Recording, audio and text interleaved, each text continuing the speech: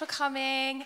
We're Foundation FM. We're a record label and radio station that champions queer, non-binary folk and women. And it's our first time at IMS, so we're very, very happy to be here and hosting some panels called Planet in Progress, and it's all about getting women into spaces that they're not normally seen, and sound design and production is one that's definitely close to our heart. I'm handing over to our incredible host, Annie, who's going to tell you a little bit more about it, and then we're going to get stuck in, but yeah, thanks so much for coming. Hi everyone, my name is Annie, and we are so lucky to have the amazing LP Giobbi here with us today. Let's give a big hand. She's a multi-talented DJ, producer, pianist, and activist, and has supported iconic artists such as Pete Tong, Fatboy Slim, Diplo, DJ Tennis, and has played internationally from Fabric in London, Warehouse Project in Manchester, and Amnesia and Ushuaia right here in Ibiza. She has amassed over 100 million streams and has been tipped as an artist to watch by Spotify, Amazon, Tidal, and more. Her DJ sets incorporate live piano and modular electronics, and as a producer, she brings together a strong sense of melody and arrangements. So please, let's give another hand to LP Giobbi. How are you today? Good. How are you? My Britney microphone. I know. I might break into Baby one more time. To be fair, see. I was going to have one with you in solidarity, but they only had one, so. I have to use my hands. That's why I'm wearing this. No, I love it. Okay, so thank you for that intro. We're going to dive right in. So first of all, how many of you here are producers? Yes, or music lovers, or lifelong learners. Every hand should be up. Yes, amazing.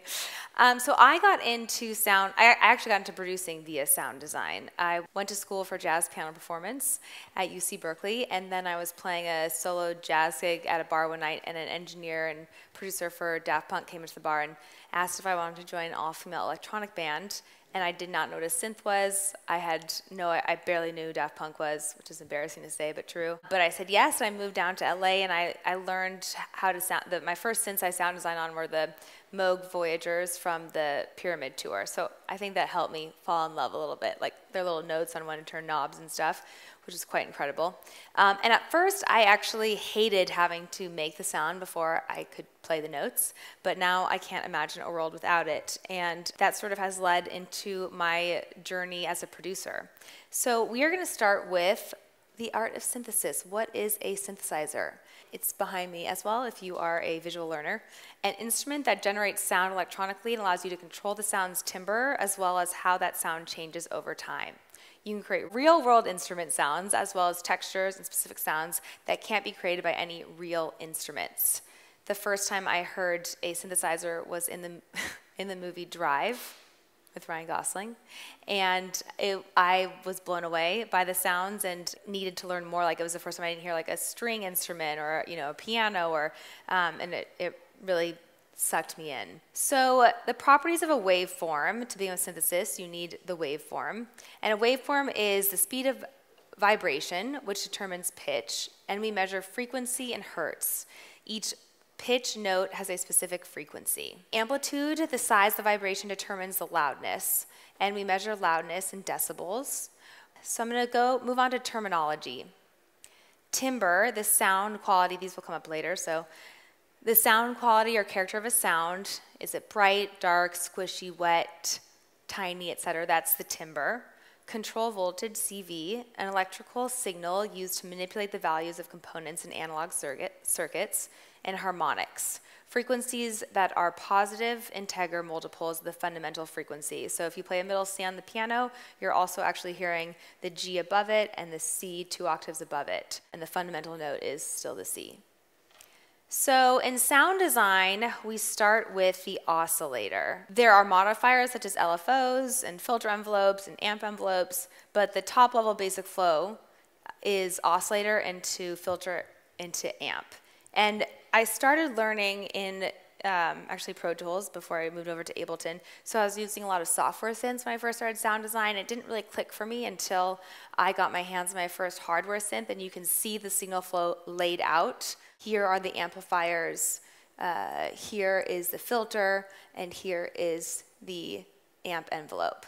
And understanding that this is sort of the flow, you start with the oscillators and you move through in order to design the sound. The oscillator produces the fundamental sound that will go on to be shaped through this signal flow.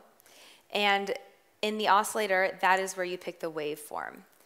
So I'm going to start in Ableton. There is a instrument that comes in Ableton.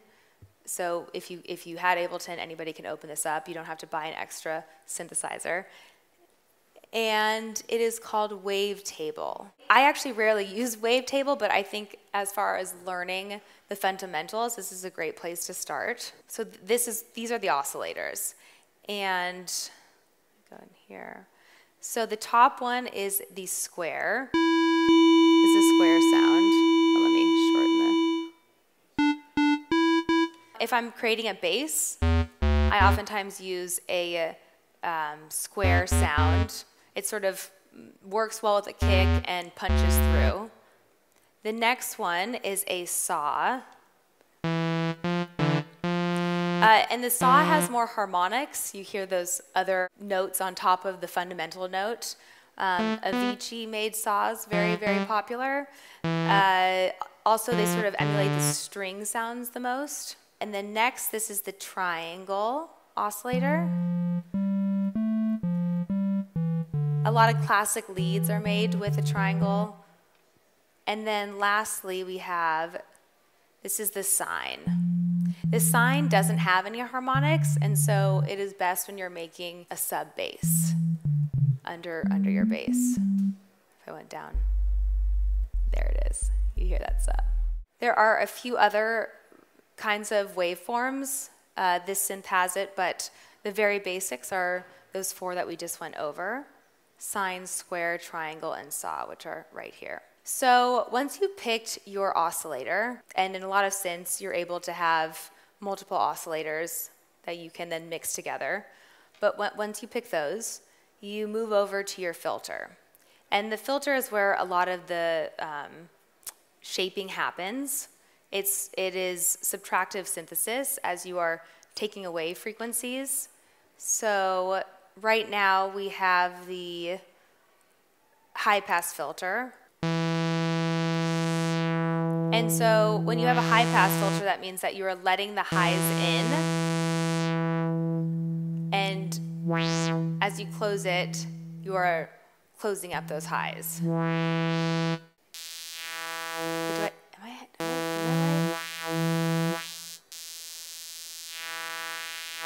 This is the high pass filter. Okay, so this one allows the highs in. Oh wait, no, I had this right. Sorry. High pass filter. As you open it up, you can hear the highs. As you close it, you can really only hear the lows. Low pass filter. You can hear all the frequencies. Close it, you can only hear the highs. And so a lot of shaping happens on the filter. The resonance here, you have to be careful with the resonance because the resonance essentially accentuates wherever the cutoff of the filter is. Wherever you raise that resonance, that will make that point louder. So acid bass, the squelchy, acidy, it's made with the resonance. Actually not this resonance filter, it is a different resonance filter, but same basic concept. So as I raise this, that frequency becomes louder.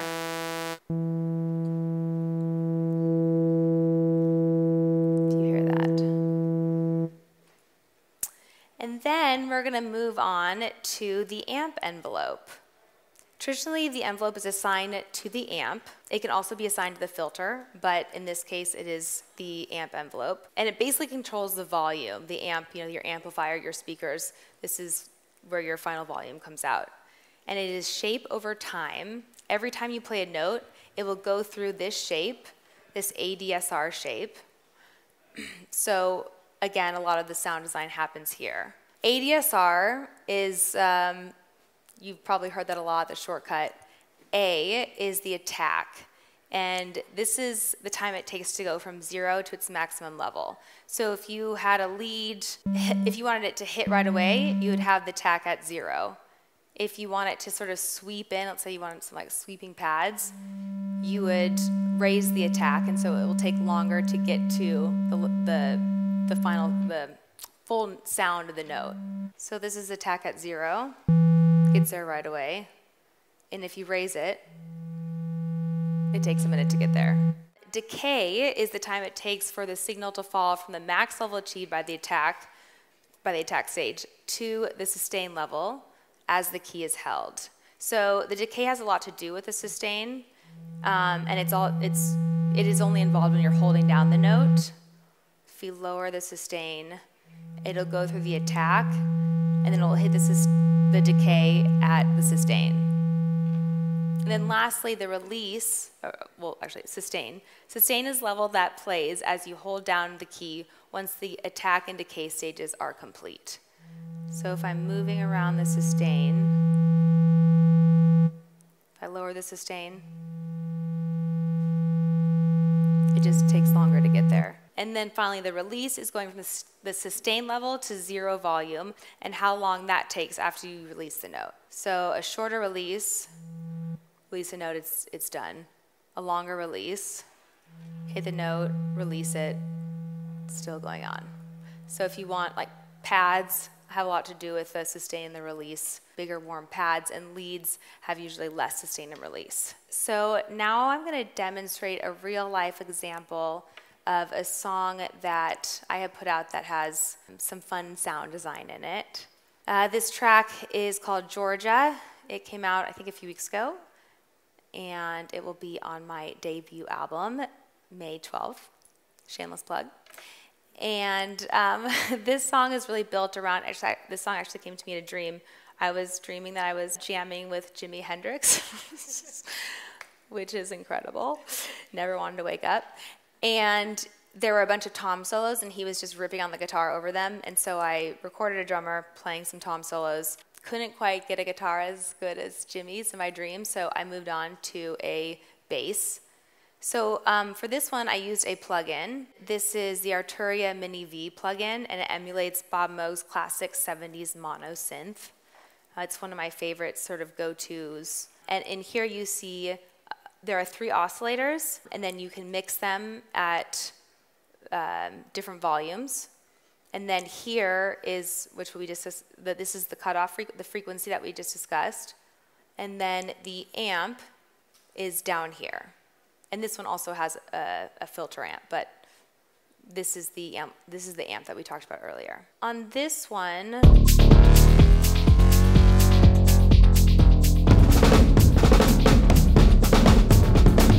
just gonna solo this for a minute. This is where I automated a lot of the, so this is the automation of the cutoff filter. So the filter is low, and then when you hear that wah, wah, that's me opening up the filter, letting more frequencies in. I really enjoy automating that because that sound is, to me, sort of psychedelic and allows the sound to first be sort of dark and more mysterious, and then as you open it up, again, let in more frequencies. So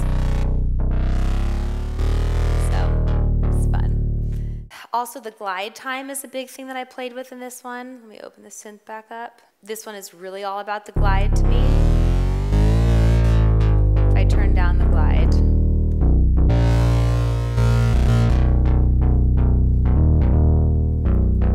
turn up the glide. And the glide is when you hit a note and get to the next note, it glides through all the notes in between. So this is one of my favorite parts of a synth.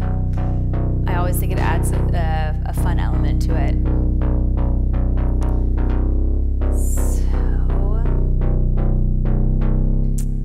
any questions so far about this part? Okay, great. We'll continue. We'll continue on. So I wanted to translate this into hardware. My friend Chloe Calais, who is based out of here, I called her freaking out a few days before this, like, do you have a hardware synth that I can borrow because I'm flying in from the United States?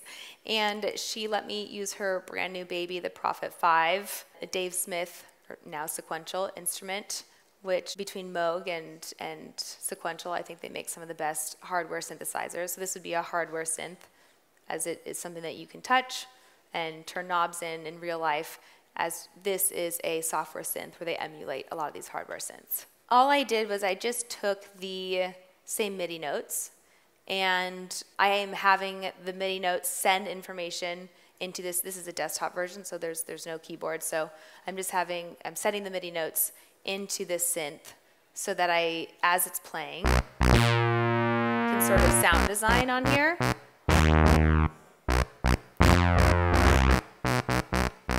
Let's say I want to start with 2 square. Each oscillator I'm putting into square bass, since that is something that square basses I love.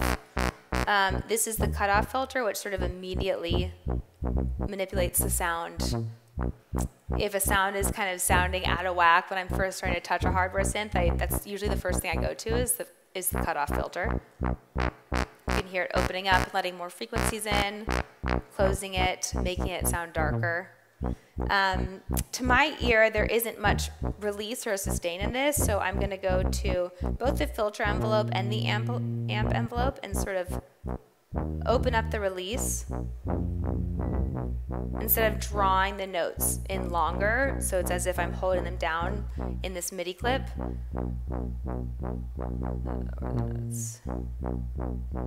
You know, this is sort of how quickly you are touching the keyboard. You can sort of do the same thing with the release. It's lasting a little bit longer. Here's that glide button that I was talking about before. Turning that all the way up. So when it gets to the note, a different note, that's not just the same one, you can hear it gliding up to it. I have both oscillators, 1 and 2, mixed at full capacity, so you can hear them both equally. But let's just play around, like let's say I didn't want a square. I went to a triangle and a saw. Just changes the sound a little bit. Different waveforms, we'll do that.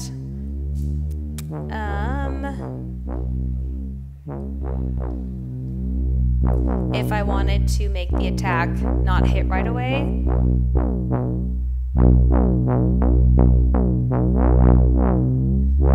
that's sort of where you get that wompy sound, womp womp womp, because you know it's not hitting right on the attack. Some basses do that. I'd say like in disco and house less often. A lot of dubstep has that. I'm gonna turn that back down because I personally hate that. And then, you know, just playing around, really just getting your hands dirty and playing around with this is the filter envelope and the amp envelope, and attack, decay, sustain, release on both, and just playing around until you hear a sound that you like. Yes, you can understand what attack and decay and sustain and release do, but you can also just move knobs until you hear something that you like, which is half the battle. What wasn't on the wavetable that is here is, so here's the cutoff filter and your resonance. Make it a little bit squeegee, gotta be careful, but the envelope amount affects how much you hear the filter envelope. So we have it turned up pretty loud. If I were to turn it down, it sort of turns the whole sound down. It's hard to hear the filter envelope at all, the filter cutoff at all. So these have a simpatico relationship to each other. Some synths don't have the envelope amount, but if they do, play with it.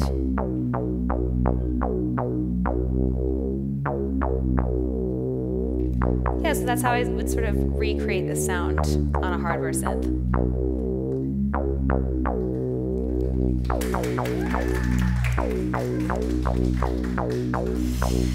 And I make most of my music on airplanes, and then I land, I'm like, that bass sounds horrible because, you know, mixing on an airplane. But I love hardware synths, and in an ideal world, I would always get to play with them. But I just want to say that software synths, they're less expensive. They're a little bit, you know, you only have to travel with your computer. I think that they're really important and really awesome and amazing that they're made.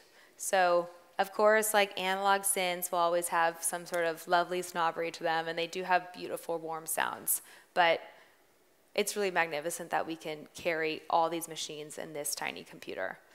And I think that whatever gets you to start creating, that's a fuck yeah.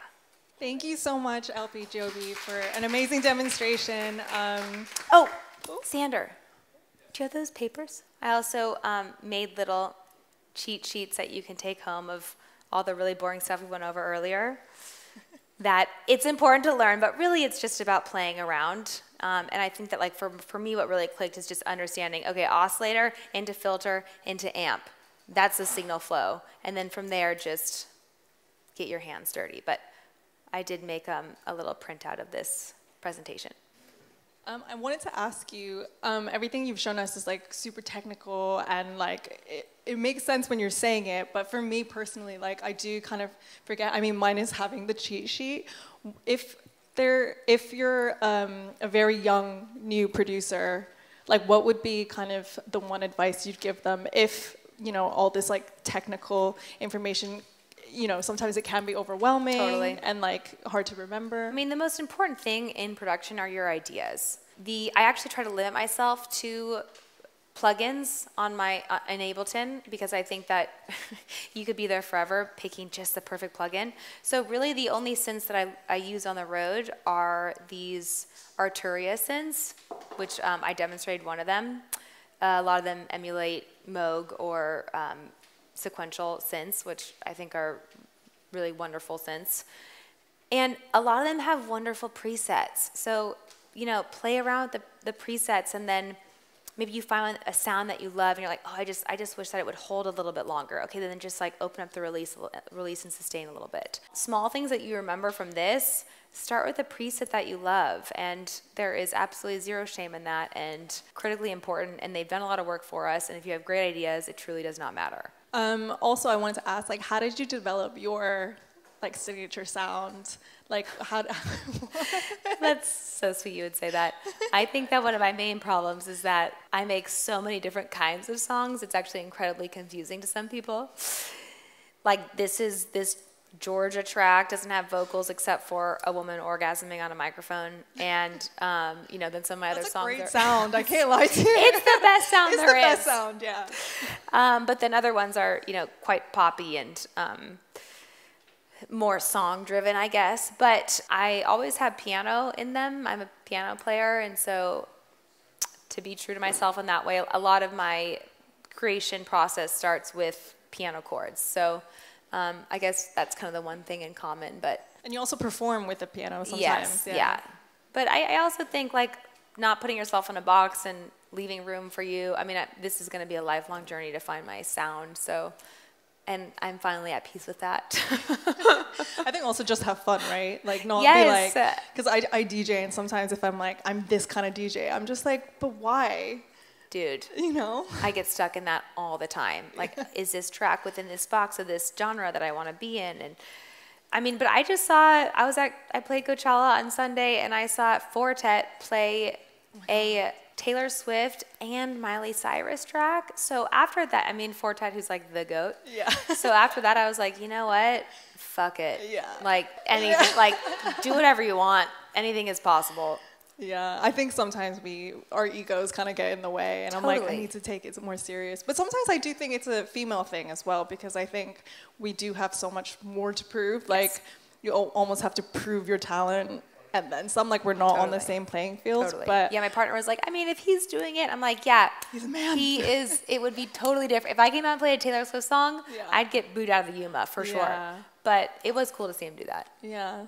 I also want to speak to you a bit about Femme House, because I think kind of the reason why you started it kind of aligns with like Foundation FM's goals as well. So could you tell us a bit about that? Yes. And in fact, I forgot that I wanted to end with, so Femme House is my nonprofit. I started to teach women and gender expansive folks how to produce music. We also very much believe in allyship, and men are welcome to take our courses. They're a sliding scale, free for women of color, and every male that has taken them has paid top dollar and turned off their camera in the sessions, which is without any prompting, which is actually so fucking incredible. Is it like donation based? Yeah. Oh, wow.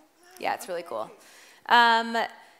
So we offer free online workshops and courses, and one of them is the art of synthesis. So and it's a 4-week program, you can take it at your own leisure, but if you wanted to dive in more, you can go to thisisfemmehouse.com. I put that on the little sheet, and we have an amazing educator, Lauren Kopp, who goes by Minnie Bear, the artist, and she knows absolutely everything about, she's a Ableton certified trainer, and she is a beast. So if you want to learn in a safe space, there's a place for you. Also, it's crazy because I think out of producers, women only make up 2%. Yeah. Which is crazy. You know, and like that is a really horrifying statistic. I think that it's 2% of like top like, I don't know, 100 producers, like top Hot 100 or something like that, which is still messed up. But there are actually so many female producers out there. They just aren't getting as much credit or the big accolades, or, you know, but I know that that's changing over time. I mean, have you faced any like obstacles, do you think, because of being a woman, like a female producer? Yeah, I mean, the main thing I faced was, I'm a privileged white woman who had wonderful parents who were like, you can do anything and you can be anything. And so I already know I started at a really, really lucky, privileged place. But the biggest obstacle I faced was belief in myself and visual representation. It wasn't until I heard that Grimes produced her own records that I even thought that could be a role. I was in the studio constantly in this band with male producers who I had a great experience with, but I was in the studio one day waiting to play my synth part, and I read this article where Grimes was very adamant about saying, you know, I am my own producer for my own songs. And this crazy light bulb went off for me, because here I was raised by people who, you know, you can do anything, but because I didn't see myself in that role, it truly never occurred to me, and that's where I learned the power of visual representation, and really wanted to be that for somebody else, and became dead set on learning how to produce, even though I had no natural ability or skill, and also led me to start Femme House. I mean, you have amazing skills.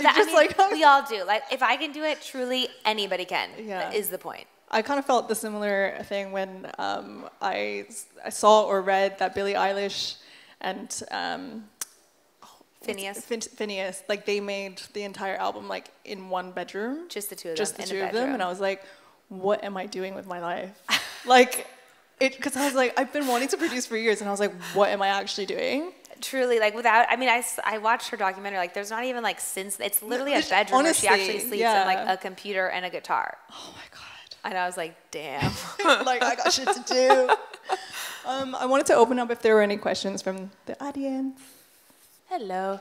I was kind of wondering, because you have been trained musically, how you kind of let go of all that training and just let yourself play. That is an excellent question. Yeah, I find that really difficult. Like, just to let myself go back to that state and play. Yes.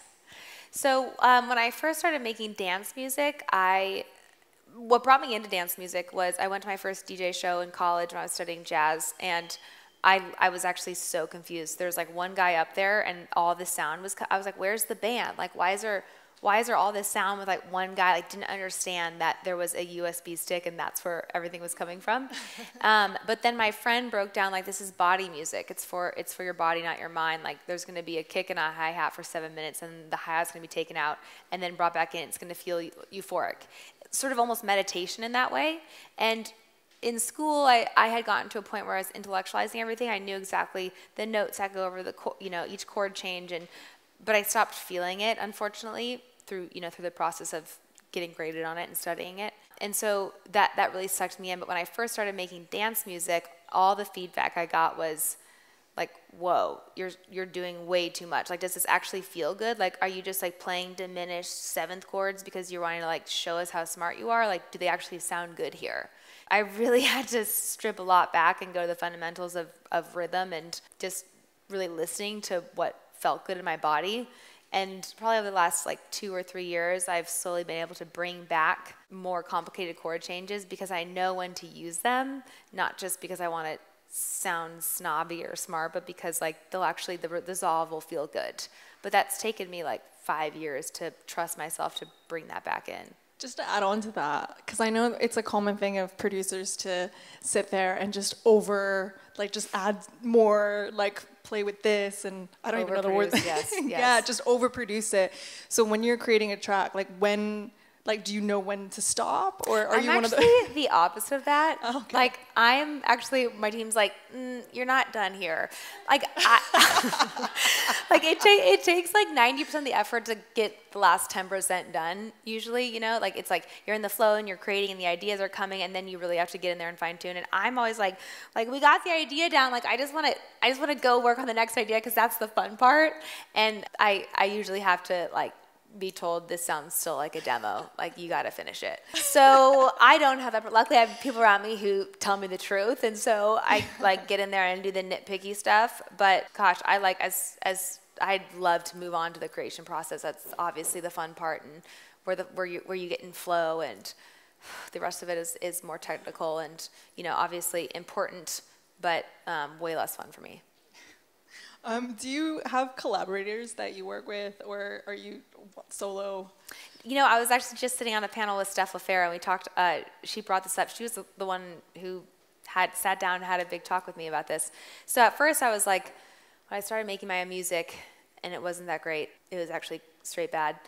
I was, watching YouTube tutorials and taking online courses to learn how to mix and master everything myself, because I felt like I had to prove myself, and that's a horrible use of my time. Mixing and mastering is not a skill that I'm good at. The creation process and sound design is where I have fun, and collaborating with singers and things like that. And so she was like, this is what is, to her, she felt like one of the things that was holding a lot of women back is that we feel like we need to do everything and prove that we can do everything. And actually, she's like, every single guy, she was a manager at the time, and she had some huge clients. Every single guy that I work with, there's about 15 to 20 people that touch each song before it's done. And they don't bat an eyelash at that. And you're holding yourself back. Go find the best mix engineer and go find the best master engineer. And I was like, whoa. And that really was game-changing for me. It allowed me to A, spend more time doing what I'm good at, and B, working with people that are the best at what they're best at. Sometimes if I'm nervous, I just think, what would a white man think? And then I'm like, oh, I'm not nervous at all. I got this. Literally. I mean, there are some amazing dude producers that I'm sure do everything, but most of them do not. Yeah.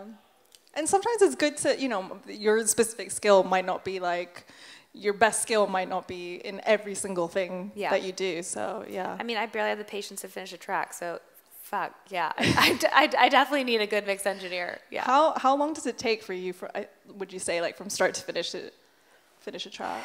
Well, I started touring like an insane person right after the pandemic, and so, I really get an hour on an airplane here and a few hours in a hotel room here and maybe 30 minutes before I go on stage here. And the idea of songs comes pretty quickly, but getting it to a decent point, it can take anywhere from, a full day to months. Like right now, I have maybe 9 or 10 ideas, and maybe one of them will end up being good enough. But I have to have at least that many going to see what does turn out. And your debut album, you said, is coming out in 2 weeks. Yes. You need to plug it one more time. It's coming out on Ninja Tune on May 12th. And it was that process was crazy because I was just releasing singles before this, which actually was way less stressful. It was just like, okay, song's done, boom, single, great. And it was actually Pete Tong who years ago was like, you're an album artist. And I was like, no. That sounds so much harder, I have to make a whole world and everything, and he's like, you just are. And so I sort of started seeing myself a little bit differently through that mirror. And also then I got sick of having to make every song I released a single, a banger. It had to have a vocal, be successful on Spotify. So an album allowed me to make intros and interludes and B-sides, and those are my favorite songs for sure on the album. And yes, nobody will listen to them, but they are there, and I made them, and they're out in the world. And I wrote all the songs on airplanes and trains and hotel rooms, and then I flew to Paris and routed, did sort of the same concept, took the MIDI and ran it through vintage synthesizers in DJ Tennis's studio in Paris, and we turned knobs for days and days, and then recorded live drums and layered those with the electronic drums so that everything sort of was in the same cohesive world. And it did take way more work. I'm like, yeah, this was harder than I even thought it would be. But ultimately, I'm really proud of the body of work, and so like all good things that are hard, it was worth it. It was worth it. Wow, thank you so much. Let's give another hand to you. LP Giobbi. And thank you to Foundation FM. Yeah, thank you, Foundation. I love what you're doing. It is so cool and so important. Thank you. Thank you, guys.